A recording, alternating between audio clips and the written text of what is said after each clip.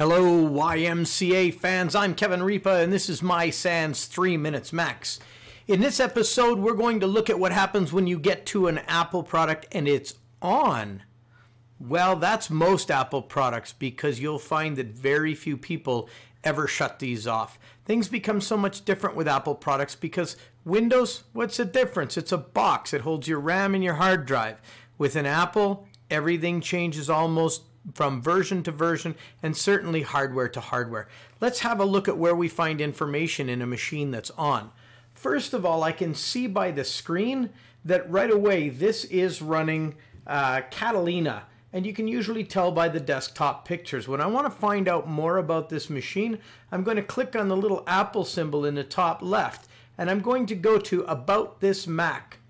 It's going to show me details about this Mac, operating system, the size of the memory in it, the processor. If I want to find out about the hard drive, I'll click on storage up here. And don't worry about everything else. It's the top left drive you're concerned about. That is the size of the storage inside the machine. We can find out more. Go back to the overview and click on System Report. In here, we get to see with hardware highlighted details about the system again. I want to know more about the hard drive, so I'm going to click on NVMe Express. This gives me a great deal of information about the hard drive, the storage in the machine. Does this have a T2 security chip or not? Let's click on controller right here. Model name, Apple T2 security chip. We know it has a T2 security chip. But now what about, let's say, an older one without the chip? Let's have a look at that. So in this case, we've clicked on the Apple symbol, About This Mac. We see that it's Mojave. Again, click on Storage at the top, and you'll get to see the storage inside. Click on Overview and click on System Report again. You're going to get more information about the system.